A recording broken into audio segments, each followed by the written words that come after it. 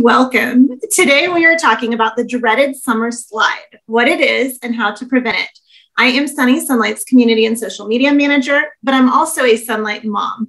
I have been homeschooling my own children since preschool with Sonlight.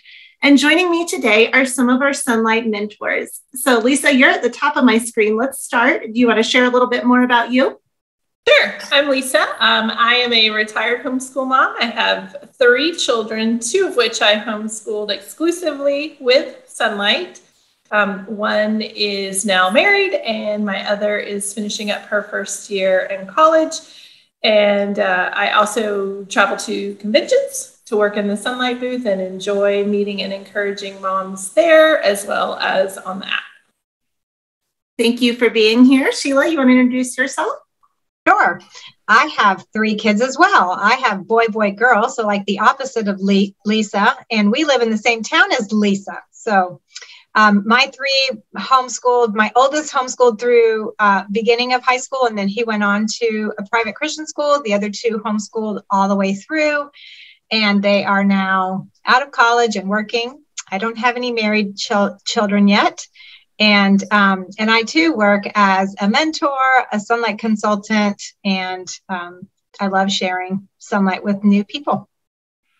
Well, great. Thank you. Jonna, do you want to tell us about yourself? Sure. I am Jonna Lawrence. I too work for Sonlight on their marketing and product development team. I'm on the SEC team. I'm at conventions. I am also a soon-to-be veteran homeschool mom, Sonlight mom. My youngest of 4 graduates this year, and so I'm very excited to be joining the ranks of veteran. I have my oldest, he is graduated college as a nurse. The second one, she's graduated college and is a stay-at-home mom with a grandbaby. I love my grandbaby. And then my third one is a recently married, soon-to-be college graduate pilot. So very much in the depths of all the things. Well, thank you for being here as well. All right, ladies, so let's start by talking about what the summer slide is. How would we define that? And is it something to be concerned about? So I say the easiest way to describe a summer slide is when your children can't remember what they did last year because they took all summer off when you're trying to start the new year. So that's what we want to avoid, to save us the exasperation and time coming in the fall. Perfect. Yeah, that's a great answer. So should you worry about it when there are subjects like math that kind of review when you start back, or, there's certain areas where the beginning of the year is kind of a review anyway.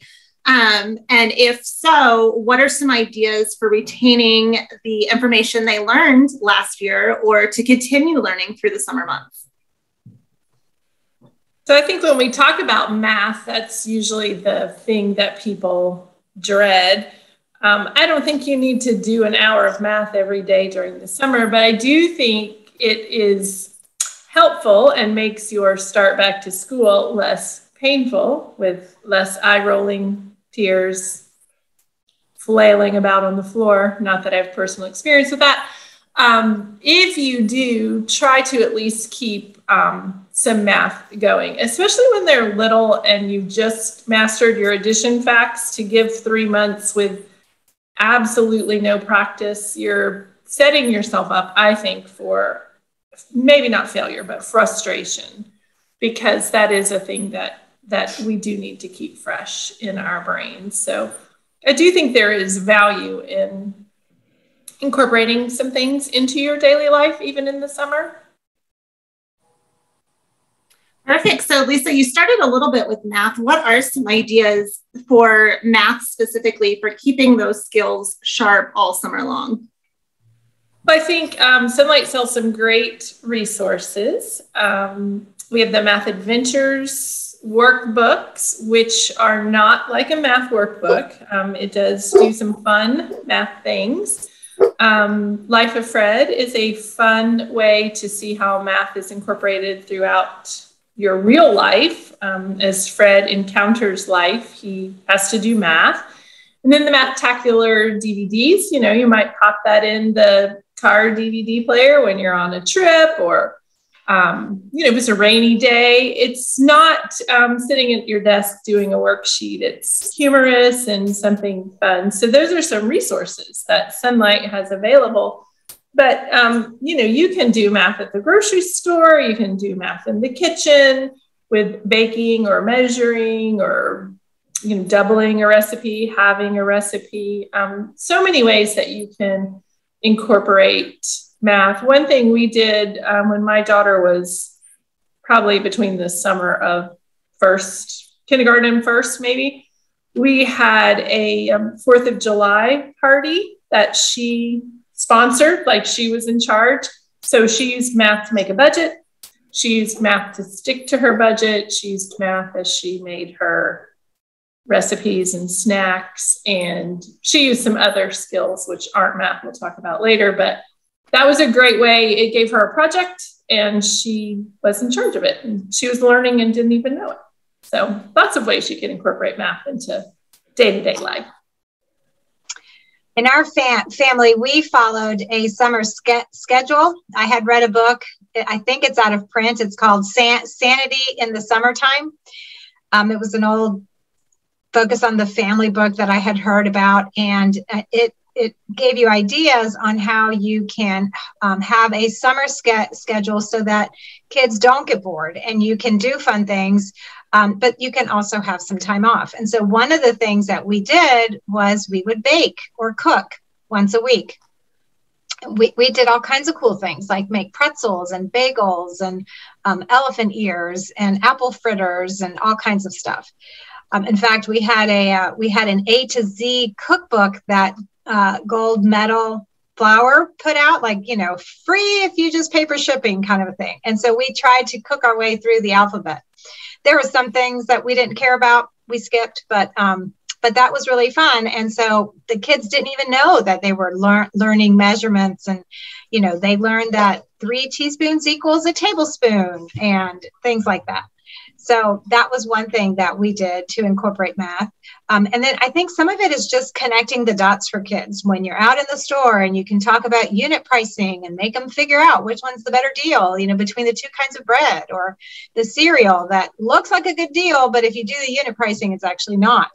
And so teaching them those little tricks very casually, like you're not making a big deal out of it. You don't want to make it into a lesson because God forbid, they have to learn something. But if you mention it casually, then they learn it very casually, and it kind of keeps things fresh. Or you could play games. We had several board games. Muggins, that was another one that was on the flip side of that board. Can't remember it right now, but knockout or something. Knockout, yes, thank you. And so we would play some of those games. They always wanted to play other games like Battleship, but I'd be like, let's play this one this time. It's my turn to pick. And so of course I'd pick one that, that one, or I like to play Boggle because I'm more of a words girl. And nowadays we also have bananagrams. Those are things that you can do to help with spelling, things like that. But I know we're talking about math, but those were some of the other games that we would play. And you just can't help yourself, can you? You got to throw those words. I can't bring the words talking about words. But Lisa has a lot of really good math games that you can play with cards or dice, and so you could also play things like that. Just FYI, Battleship is great in your graphing skills. Yes, that is math. Math and a little bit of history, learning about what a carrier is and what a battleship is and all of that. And I know you guys mentioned shopping. This is something that always comes up because my kids have birthdays that are very close to each other. And so they get all their gift cards and birthday money all at the same time. And so I like to let them pick out, what they want within reason, but they have to figure out, okay, how much is my $25 gift card going to cover? Would I rather have this or that? And don't forget about tax. And so that's kind of how they work on their math skills. And, whenever in the summertime, oftentimes that's when grandparents come to town and they'll take them out for a treat. And we always tell our parents, okay, let them spend their money and, help them with the math if they need it, but they love to take them shopping. So we like to do that where they're getting something fun. They don't really realize how much math they're using to do that. And Sheila, you mentioned bananagrams and some of those word games. So let's talk about reading and writing. How do we keep those skills fresh in the summer as well? So one of our other days that we would do in our summer schedule was library day. And we would go once a week to the library and check out books. And our library has a reading program where kids can, if they read a certain number of books a week, they can earn prizes. So we participated in that. And that was very motivational for my kids. It's funny, as much as I love to read and as much as we did Sonlight, and so we used a literature-based curriculum, 2 of my 3 kids are dyslexic. So reading was never their first thing that they wanted to do, but they were motivated by the prizes. And we would also read aloud because I love to read and they're good stories. And so we would often explore authors that we discovered through Sonlight. And so I remember the year we read the Boxcar Children in our curriculum. We went and found all the Boxcar Children at the library and would read those in order, got to be in order. And then my son discovered Encyclopedia Brown. So he wanted to read all the Encyclopedia Brown books. And so that's another thing that you can do is just let your kids explore some of the books that they loved in the year and see if there are other books by the same author. Andrew Clements was another author that we just fell in love with and read all his stuff. And he keeps writing. I'm behind. I need to go read more of his stuff. But so you can either read the same author, or if it's part of a series, just use your card catalog and see what you can find that your library provides. And if your library does not have a reward program, you can create one. You can say, for every 5 books, you get a star, or you get a star for every book you read. And then X amount of stars you can cash in for different things. And, and incentives really work. And so if you can find ways to make it fun and not make it a requirement, but we would do what we called DEAR, DEAR, and that stands for drop everything and read. And so we would have DEAR time at home. And that's when the kids would get their reading in, because that's all they were allowed to do, that or chores. So, they're going to pick the reading time over chores.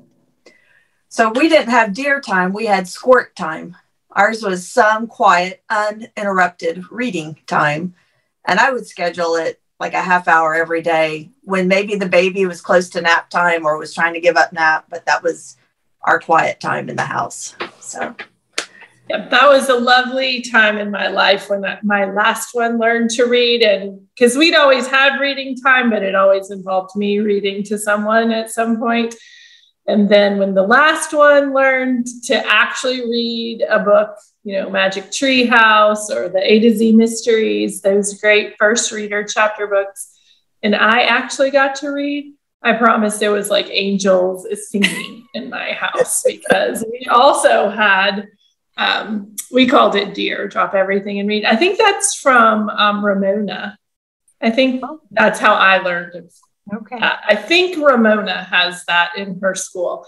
And I could finally read for myself. And that was a timer I did cheat on. I'm big on timers, and I say don't cheat the timer. But I'm pretty sure I cheated that timer. Just can't. Another thing. Yeah. Another thing that we did during the summer was a book club with our friends.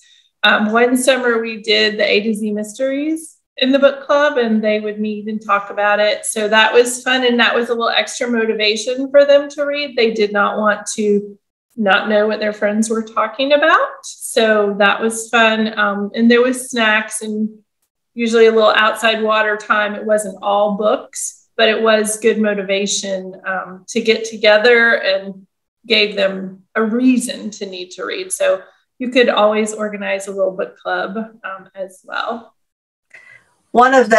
So in my past, not currently, I lived in a small town where my personal library was bigger than the public library. So really the summer readers that Sonlight gives was a big asset. I liked being able to order those for the kids and say, these are coming for summer when you're done. And we would pull the ones we didn't get to, like Sheila was talking about, and add them into our day. And another thing we did was the Chronicle of Narnia series. Like, we took one summer and my husband read those to the kids at night. So a couple chapters every night. And that was our family reading time. So. Yeah, I'm so spoiled with that is no schedule. When you have to make up your own read alouds, you don't have a schedule. Just read until your voice goes away. That's your schedule. The limit is your voice. That or when the kids start jumping around and driving you crazy, because you can always tell that too, like, okay, this kid's done. But I love what you all said, because you establish a culture of just reading all the time. All three of you said that you read, you're reading to your kids. Once they're old enough to read, then they start reading on their own, because then it is fun. It doesn't feel like school necessarily. It's just, this is what we do as a family. And I know I had one child who was very excited to read and loved going to the library. And then another child who did not like that as well, until I let him pick out his own books. And sometimes they were way easier than what he could read, or, graphic novels and a lot of pictures and things like that. But once he realized, oh, there's books out here I like, it made all of his reading easier, because I think before he thought, oh, it's just words on a page, nothing to look at. I don't love this. He's my very creative child. So anything with pictures or anything like that, he just loves. So we talked about reading. What about writing? I know oftentimes reading is easier for kids. Oftentimes it's more fun because you get to read a story somebody else wrote. But how do we practice writing and making sure that those skills stay sharp as well? Well, I'm actually going to advocate that reading also helps your writing, because you are reading good writing. And so you have a great example of what good writing looks like. So when it's sort of like the whole computer thing, garbage in, garbage out. When you are inputting really good writing by reading it, then it just sort of absorbs into you and it becomes a part of you. But besides that, playing those word games is a great way to just keep vocabulary, spelling, those kinds of things active. We did not do this, but one thing you could do is to write letters to grandma. And if you wanted to do like Writing Wednesday and just pick a day, and then you could recap your week. You can have each child recap their week, the things that you did. If you went to the beach, if you went to the mountains, if you went to the lake, if you went to the museum, if you went on any kind of trip or any kind of gathering with friends or whatever, you saw a movie, whatever it is, they can write grandma and tell her about it. Now, obviously, you have to have some buy-in from grandma. She needs to be able to respond so that conversation is a continuous thing. But I know a lot of people have birthdays in the summer. My daughter's birthday's in May. My son's is in August. So they can write thank you notes to the gifts that they receive. So that's another thing that they can write. I think you can also do a journal of your summer. One year, actually got the idea from Sheila. My girls, I think even at Sheila's house, made a summer poster, like a summer calendar, and they did stickers and decorated it. And then I made them journal something. It was large, like it was 2 poster boards. So they had to write a sentence each day. If it was a beach day, they had to write some kind of sentence on the poster about a beach day. But you could certainly just do a composition book, like a diary or a journal. I think sometimes kids are more motivated to write if it's not going to be graded. So just a free writing kind of thing, recapping the day, a memory book. That's a helpful thing for them. It's because writing really is communicating. And so we just want them to be able to organize their thoughts. And if you can just say 3 things that you loved about going to the beach or the lake or the wherever, just getting your thoughts together, and it doesn't have to be perfect, and you're not going to grade their handwriting and their all the things. And then they're a lot more willing to do that for us. Yeah, I think a gratitude journal like that would be great. When you said the 3 things, that's what made me think of it. You know, if you wanted to keep a gratitude journal, what are 3 things that you're thankful for today? Yeah. And, you know, and if you don't want to do it every day, then maybe 5 things that you're thankful for this week. You know, my new puppy, the beach trip, ice cream on Wednesday, whatever. I'm moving to Sheila. She got a new puppy, ice cream, and went to the beach. That's quite the week. If you have a real creative student doing one of those sketch journals where they draw the picture of their day or their week and write a couple sentences about it, but be as artistic as you want, but then write me a couple sentences underneath so that I know what it is when I look back in 10 years. And another is shopping list. When you're going to the grocery store or you're packing up your list to go to vacation, have your students, your kids write their list of what they're packing or what we need to shop for. Let them do the writing. Another thing you can do is to sneak in a elective during the summer. You could teach typing during the summer.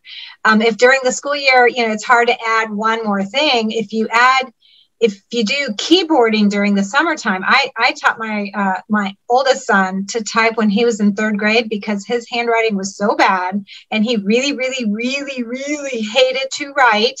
And I was really tired of taking his dictation in 3rd grade when I thought, okay, by now you should be able to write, buddy. Once I taught him to type, he was much more prolific with his words because he wasn't trying to be as succinct as possible so that he could write the fewest amount of words as possible. So I did teach him to type very early, and I was concerned. I mean, in this day and age with computers and now phones, but back then we didn't have, you know, phones quite as much. My fear was that he was going to hunt and peck, and I wanted him to learn how to type the correct way. So I did get him a typing program that Sonlight offers, and he did that. And so once they know how to type, it's so much easier to get them to actually compose because it's not as painful. So that's another idea, is that you could start a typing program like Typing Tutor, one of those things, and then they can type emails to grandma instead of handwriting them. Yeah, so many great ideas that you guys have shared. Let's talk about some of the other Sonlight resources that we have. I know we've talked a little bit about summer readers and Mathtacular, Life of Fred. What about our unit studies, hands-on projects, or maybe our travel guides? How can you incorporate those things into your summer so that your kids keep learning? So, well, travel guides, if you're traveling to those areas, they're great ways to add in school without them knowing they're doing school or actively doing school. I was trying to think, the unit studies, I would say I would add in a unit. Those are the great times to add in unit studies. So if you're, I mean, obviously you're not going to do the Lent study in the summer, but or Advent. Or Advent. But maybe, you know, you might still want to pull those books and you still want to, if you didn't get to them, why not? Christmas in July, right? I think the lap books are great. When I talk to moms at convention who are like, I can't add one more thing during the week. But if you just set aside, you know, 2 hours once a week or twice a week or whatnot, and use it as a review of your year, right. Making a lap book over the summer is a great way not to miss out on the resource, but also not to overwhelm you or your student. And still get to use that great resource and still have that awesome keepsake of your year. And it's, you know, you're cheating in a little bit of review there. So that's always good. And they have no summer slide when they do the lap book going into the fall. So, yeah. What a great idea. If you did get like the hands-on history kit and you didn't get to all of the activities, pull that out and finish up the ones that you didn't get to, and maybe remind the kids or have them tell me again what this catapult is for. What does it do? And, you know, see if they can remember what you read about when you were doing that level, when you were learning about catapults. And it's a great way to review, but it's also a great way to use up the stuff that you bought with every good intention, and then life gets in the way and you didn't get to it. So it's a you've already spent the money, you have it right there. Use it. I agree with that. We always have a few, whether it be like hands-on history or science experiments or timeline figures or something that we didn't get to. Sometimes it's one read aloud. And so, yeah, we just stop our school year when we planned, but then we do those other activities throughout the summer and it doesn't feel as stressful or like we're trying to cram it in. And I do think the kids they have more fun and they get more out of it that way. So let's talk about kind of that passive learning or creating that lifestyle of learning. What are some ways that you can weave learning into your everyday life and maybe take advantage of, camps that happen in the summer or museums or things like that as well? We love to go to the nature programs that our city has around town.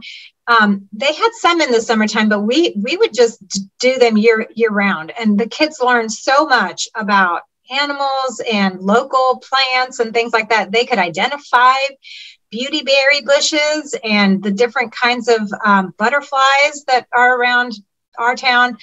We planted a lot of butterfly-friendly plants to attract butterflies. So you could do the butterfly unit study when it comes out, and then plant some plants to invite butterflies into your yard.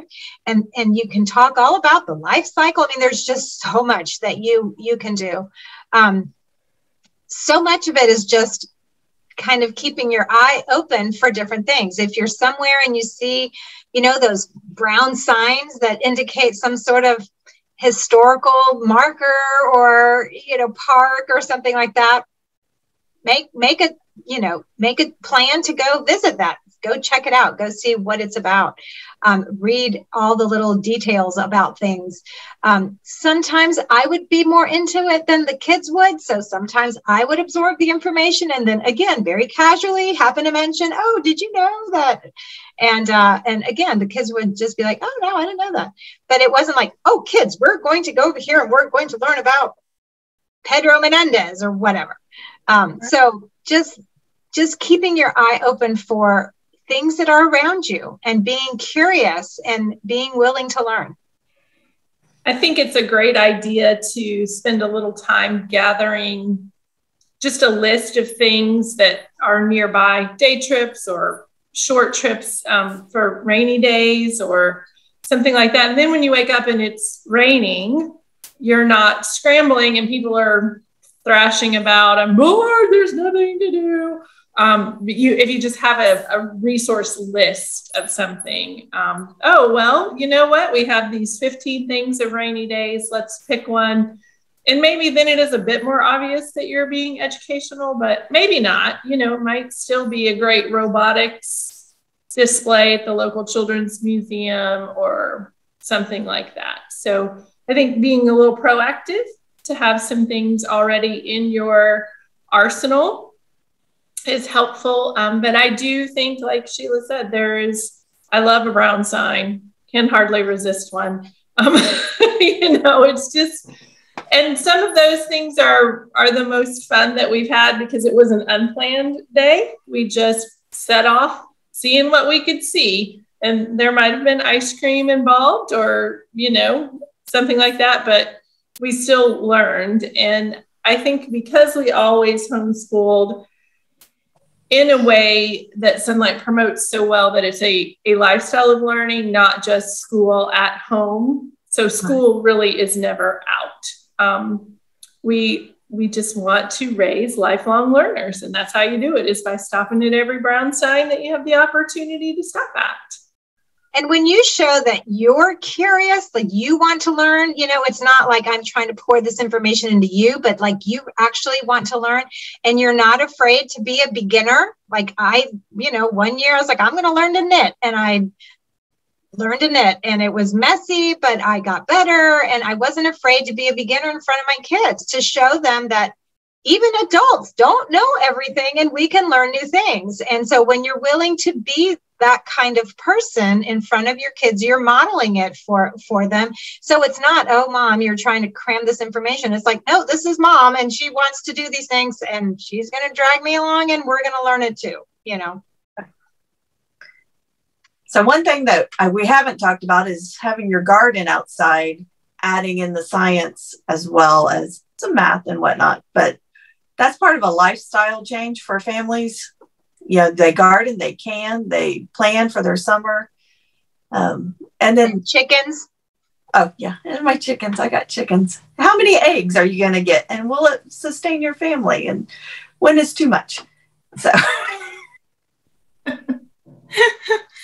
Well, and I know when I was growing up, anytime I asked a question about something, my dad, instead of answering the question, he would always say, well, what do you think? Let's find out more about that. And so he was encouraging me to research and kind of learn things. And then we would go to the library, or, now with the internet, it's a lot easier, but you can get online and watch videos about that thing, or go find a place in your area about that thing. And so I find I do the same thing with my kids. If they have a question or an interest in something, well, let's go learn more about it. Let's go to that place, or let's watch videos of people in that place. This is something that we started doing when we were learning about other countries, is we find on YouTube videos that people have taken on their vacations, just walking around, and you get to see that place. You get to hear the languages spoken there, if they're in like a busy area. And so it's just kind of a fun way to learn about places that you may not get a chance to go to. But yeah, just looking for those opportunities when your kids ask something, or if you're in a new place, to kind of explain it to them. They're learning without realizing it. And then Lisa and Sheila, like you guys said, not being afraid to show them that you're willing to learn and try new things too. If you're interested in a new hobby, take that up. If you want to learn to make a new recipe, do it together as a family. Anything like that is something where you're encouraging them to learn. And then you have less of that slide, I think, because they're learning constantly. But there are some people that choose to homeschool year round to prevent this. So can you ladies talk about what scheduling like that looks like? Because it sounds very overwhelming when you think about homeschooling all year long. So how might you modify your schedule to do that, in a way that prevents kids from regressing at all? I think a lot of people just determine a schedule, whether it's 4 weeks on and 1 week off, or 6 weeks on and 2 weeks off, or something like that. We did homeschool year round when my kids were smaller. We live in Florida. It's often 110 by 10 in the morning, and no real person wants to be out there. But our motto was always we were going to do school unless something better came along. So if someone called and said, hey, do you want to go to the beach, or do you want to come over and swim, or run away to Siberia where it's not 110 degrees, we were always up for that. We never said, oh, no, we can't, we have school. But, and it wasn't a full day. We might only read history this day, or tomorrow we might only do our read aloud or whatnot. But you certainly can just alternate your schedule. Another thing is we like to be off when, Sheila and I, April and May are the best months ever to be at the beach, because the school kids are still in school. It's only 90 degrees. So we don't want to be doing school at that time. Not humid yet. We can do it in July, when no true Floridian is going to be found anywhere in Florida in the outdoors. Then that's good too. So I think just whatever your schedule is, if you live in a place that winter is especially wonderful for you, schooling in the summer might be the thing. So just establishing a schedule, that's the beauty of homeschooling, is that it's so flexible and you can make it work however works best for you. Mm-hmm. My parents live overseas, and so we would often go visit them, and we would pack up some of our school books and go. But we had the flexibility of traveling when it was the off season, and the flights were cheaper, and kids, were in school, and so we could pack up and go. But that meant that there were times where we had to do school in the non-traditional school time. So we might start school at the very beginning of August, because by then we were tired of the beach and tired of the sand and all the activities that I had planned. And the new books were on the shelf calling my name. And I knew we were going to take three weeks off in October to go visit the grandparents. So if we get a jump start now, then we don't have to bring books. And so again, it's very flexible. A traditional school year is 36 weeks. And you can break it up however you want, but you can also stretch it out and slow it down. It's just a matter of making progress. I've taught in a co-op class before, and I did have a student who skipped just about every class and did not learn. And that was to the mother. I faulted the mother because they went to Disney every Friday. And so they weren't in co-op. And so he wasn't writing a paper for my class. So you can't always play. You have to do school. You have to put it in. But being flexible is part of the joy of homeschooling. So it's a balance of getting the work done, but also being allowed to play on beautiful days. Sometimes it's a mindset in moms that they don't have to stay on the public school schedule. Just because they're in session doesn't mean you have to be in session. And just because they're on break doesn't mean you have to be on break. We've always taken from before Thanksgiving till the second week of January off to have all the Christmas time because there's just so much going on. It wasn't totally not school, but it was definitely very relaxed. And come spring, when it calls, I'm outside. I would rather be outside. And I live in Alabama where they have terms for the summer, but it's just really hot. And so end of July, I'm often saying, okay, well, why don't we pick up? Let's start getting going. So we start slow, but yeah. A few days a week. Oh, good. No, I was going to say, I love what you guys were saying about the heat, because living in Colorado, I'm the opposite. We do have, of course, great winter activities here, but I don't like the cold. And so in the summer, I want to be whitewater rafting and hiking and on my paddleboard and in our camper and doing all the summer things. So we do usually try to take a summer break. But Jonna, like you said, starting with maybe 2 or 3 days a week, we usually do that when we're easing back into school. So we might start like a read aloud at the end of July, early August, or maybe the history book, or, because I love history. That's my favorite subject.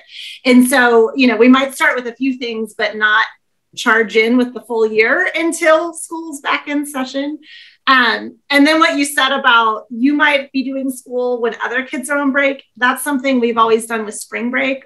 To me, there's no point in taking spring break if we can get done a week earlier in the year. And so this year was a little bit harder for my kids when they would see their friends out playing, but I just reminded them, well, you can get your schoolwork done earlier in the day, and then you can still go play with your friends, that are home. And then next week or the week after, when we go somewhere, we don't have to worry about doing school as much. So yeah, like Sheila, to your point about making sure you're doing something and staying on track, but you can change your schedule to whatever it needs to be. Do you guys have anything else to add before we wrap up? I was just going to point out on our snow days, when the local schools was on snow days, I let my kids go play.